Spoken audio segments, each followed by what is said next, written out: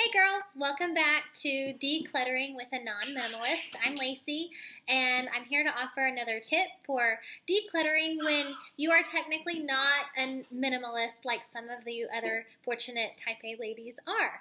So I myself am not a minimalist, and so I wanted to share a few things that have worked for me. Today's lesson is bins are your friend. So I've picked up several different shapes and sizes to work in different places of my house. And so I want you to think about not cultivating your clutter and adding more containers to your life just to hold things, but to organize all of the things that you really do need and use and want and cherish. So what I mean by bins are anything like this. This was $3 at Walmart. I've just stocked up on some of these wire baskets to redo my pantry, and they have all different sizes. These are also from Walmart, and I've actually found some from the dollar store, the Dollar Tree, Big Lots, all kinds of inexpensive places where you can stock up.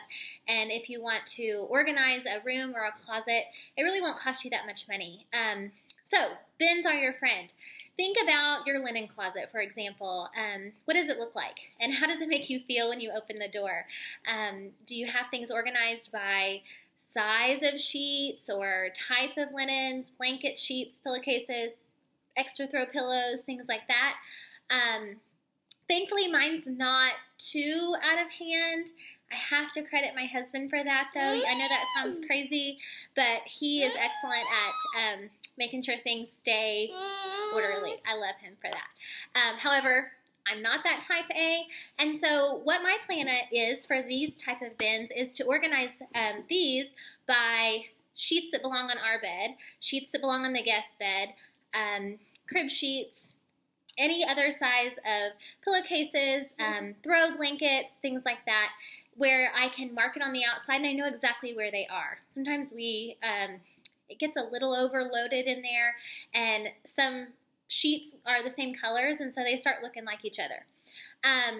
In addition to your linen closet, think about your junk drawers, your pantry, your makeup drawers, your underneath your bathroom sink, any utensil drawers, or anything throughout your house where you store things that you use pretty regularly. Think about how you can separate those out, put them into a bin, put them into a basket, put them into a tray, organize them, categorize them, and make it to where when you open the door or open the drawer, it's easy to find and it doesn't just overwhelm you.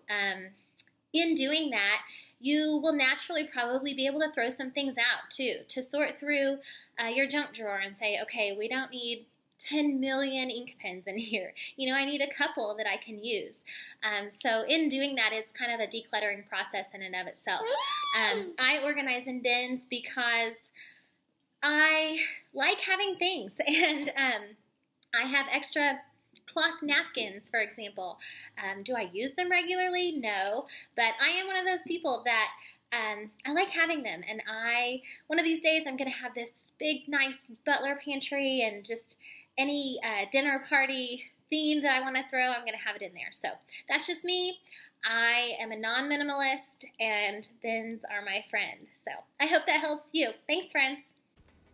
So I wanted to add just a couple examples of how I implement bins and baskets and trays into my own home.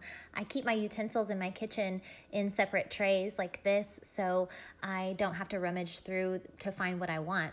I also keep small pieces in plastic drawers in the pantry. That way they don't fall through the cracks of baskets and they're not rolling around in drawers just loosely. I've also reorganized my pantry, like I mentioned, with those wire baskets, and I just pop a tab on there and I know what's in what basket. I'm really loving that idea. And also these multi-purpose organizational bins that you can use for your linens or in your own closet like I use. I really love those, and I hope that that is something that you can take and implement into your own home.